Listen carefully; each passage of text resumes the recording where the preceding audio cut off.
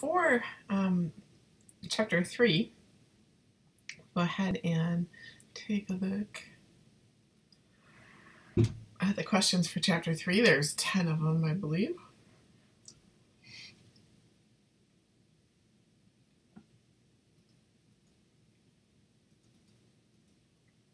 One click.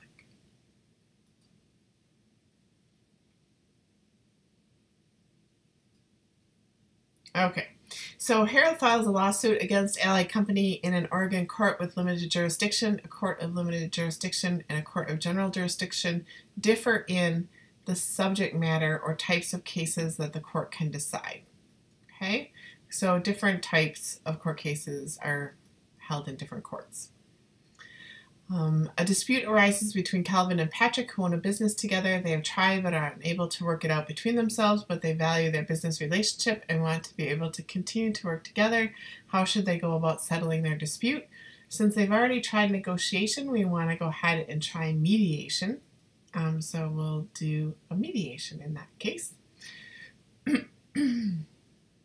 Serena and Cliff are getting a divorce. Cliff is suing Serena for custody of their 2 young sons. The case is going to be heard in a court of limited jurisdiction.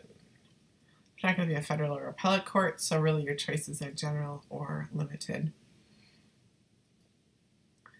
Number 4, Brad, a homeowner, files a lawsuit against Ed, his construction contractor. Prior to trial, they meet their attorneys to try to resolve their dispute before going to trial. This proceeding is known as a negotiation. Okay, so it's kind of what happens before they go to trial. In fact, my court case that I had a negotiation phase as well. Ricky loses his breach of contract against Glenn in an Oklahoma State trial court. Ricky appeals to the State Court of Appeals, losing again. He files his next appeal with, this is going to go to the State Supreme Court, none of the U.S. Supreme Court. That wouldn't fit. It's too big. All right. In a lawsuit against Sharon Fruit Distributors, the plaintiff's lawyer requests access to the company's president's laptop in order to obtain information about the files stored there, who created them, when they were created, and when they were accessed. The information is actually metadata. I think about it as your camera. Your camera stores metadata, stores like the lens you use, your aperture, your focal length, shutter speed, all that kind of stuff. I'm repeating myself, but you know, at the time, the date that you took it, someone geocoded it, that's all metadata. Playtime Inc. manufactures the Whirligig, a toy that the company discovers can cause serious harm before anyone is injured, and a pediatric nurse who has not purchased a Whirligig files a suit against Playtime in seeking to have the suit dismissed. Playtime's best argument is that Anne does not have a standing to sue. She didn't purchase it. She has no damages that she felt, so she really doesn't have a standing to sue. Number 8, Transpac Corp and Alliance Inc. agree to a contract that includes a binding arbitration clause. After a dispute arises between the parties, the case goes to arbitration. The arbitrator finds in Transpac's favor. Alliance files a lawsuit alleging that the award should not be enforced because the arbitrator made a minor error in her findings of fact. The court will likely do none of these actions because binding arbitration is binding.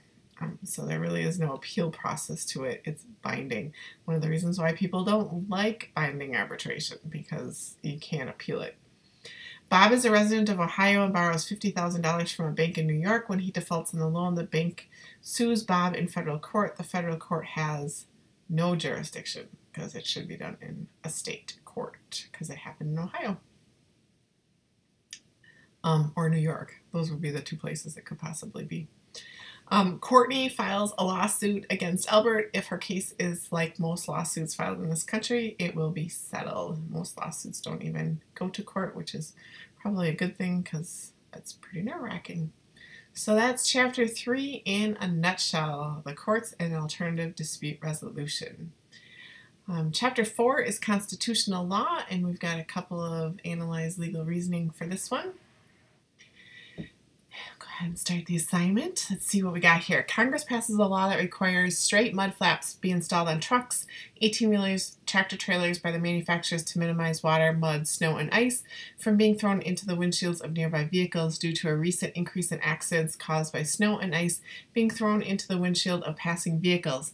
The state of Colorado passes a law that requires a contoured mud flap on any trucks and tractor trailers that drive on Colorado roads. Texas Trucking Company, Inc. is a trucking company with a fleet of 100 trucks that operates out of Amarillo, Texas, and regularly makes deliveries to Colorado. It will cost the company more than $100,000 to purchase and install new mud flaps on its trucks and tractor trailers. It filed suits against the state of Colorado in a Colorado federal court claiming the state law violates the Commerce Clause. The court will likely rule that Colorado has violated the Commerce Clause. So anytime that you have interstate business, really needs to be similar. That's what the Commerce Clause is all about. It's a uniform commercial clause where any type of sales transaction or transaction like that that happens across state lines will be kind of regulated so that you have the same experience regardless of where you go. Makes it easier. If there's rules in every different state, it would be very difficult. A Delaware law allowed electrical contractors doing state-funded work to pay lower wages to apprentices if the contractors had registered their apprenticeship programs in the state. Out-of-state contractors, however, could not pay the lower rate unless they maintained a permanent office in Delaware. If an out-of-state contractor files suit claiming that Delaware's regulations discriminate against out-of-state contractors, the federal court will probably, in this case, find that the law is I think in violation of the Dormant Commerce Clause. If I'm not mistaken, it's not valid. And I think it's this one because what happens is it's a kind of an anti-competitive law. So you should be able to have competition, and in a free market society, that's what we try to promote. So when you have something like a penalty for out-of-state contractors, then the Commerce Clause is going to play a fact that they really want that competition to be there, and it's really not playing fairly, I guess. Ralph Young was a commercial tour boat operator on the northern coast of Kauai, Hawaii. He was licensed by the state of Hawaii to operate his boat in Hanalei Bay. The U.S. Department of Transportation and the U.S. Coast Guard had specifically granted Young an unrestricted license to operate his boats in Hanalei Bay. Hawaii subsequently passed a law that banned all commercial use of Hanalei Bay. The state refused to renew Young's state license, and he was not allowed to operate his vessel under his federal license. Young filed a lawsuit against the state alleging that the state law had prohibited him from operating his boat, conflicted with the federal law that authorized him to do so. The court probably found that the state law was, in this case, unconstitutional under the Supremacy Clause because the federal law supersedes the state law, especially when it's in favor of the person and not the state. So it's usually where, if the state law was like more favorable for the individual, then that would actually, in most cases, stand. But when the federal law is more favorable for the individual, then the federal law stands.